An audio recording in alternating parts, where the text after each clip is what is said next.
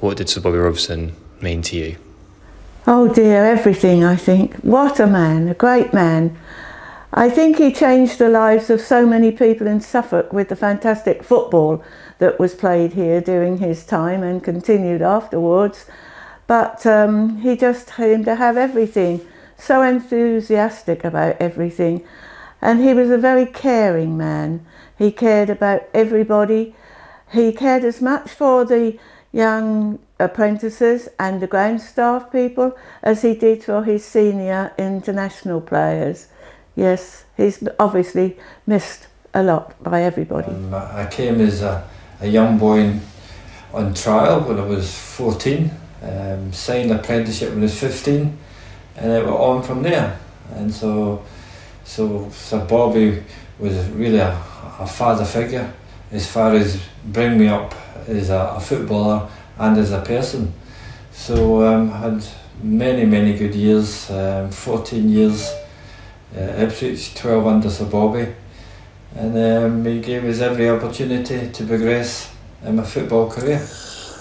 Bobby Robson meant everything to me when I first came to the club. I was a supporter. I used to watch him on the sidelines, watch the team European matches, and to be in the same building as him and to be under his tutelage and expertise was just the best you could ever have. I always like to think of him as being sort of the father of the club, and the way that he used to guide people. And the best thing is when you played in his sides, when you played for him, and I was lucky enough to play for Ipswich and for England with him, when you came back into the changing room after you've won, after the game, the very thing you wanted to hear from the gaffer, from Bobby, was praise. Well, he was very much a down-to-earth sort of person, really, in as much as he had such a small squad, but then he could identify with everybody, really, and obviously knew everybody's family and that, so it was very much a family club at the time.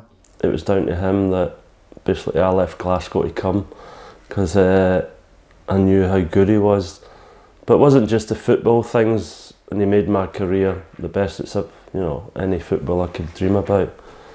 It wasn't just that. Off the field, he'd done loads of things for me, and I'd lost my mum and dad at an early age, so he was like a father figure to me. And as I say, so basically off the field and on the field, he was the best, and he always will be. Well, Sir Bobby was responsible for me getting into football, for the way that my life suddenly had a direction involved in sport, and the way that my life went from that moment onwards, from 15 years old to where I am today. We like to think that coming to Ipswich Town Football Club develops you as a man. Obviously, you come as a young boy, very inexperienced, very naive, not professional. But then you taught all about the professional side of the business, and Bobby knew everything about it. He knew everything about the football club, and he knew everything about you as well, your family, and where you came from, what you did, and what you wanted to do.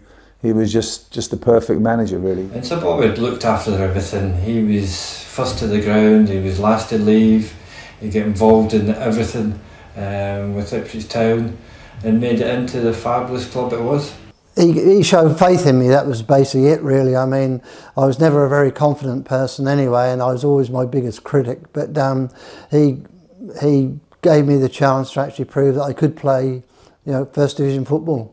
When Bobby came to the club, he just sort of built the teams, and built teams that were going to be probably, arguably, the 81 team, in my opinion, one of the best teams in Europe. Well, I don't know, if I was to ask him, I would say, did you get fed up with me? Because I had 14 years in succession with him as a player at Ipswich Town Football Club, and obviously as a player for England as well later on. So he couldn't get rid of me. Perhaps I was like a bad smell just hanging around him, I don't know. But he was a wonderful guy, and I saw him mature as well from the early days at Ipswich, through 76 all the way through to 82, and then obviously on to that great World Cup effort in Italia 90. He enjoyed communicating with people and sharing that passion that he had for the game.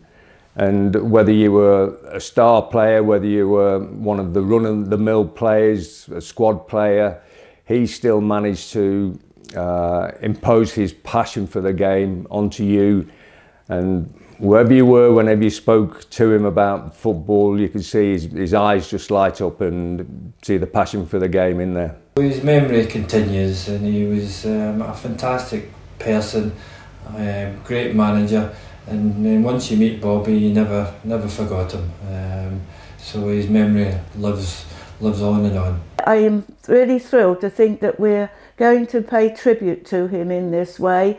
His name will never be forgotten at Portman Road, but I think it is important, and I'm pleased and hope that the fans will respond in the way very often they still do, chanting "There's only one Bobby Robson."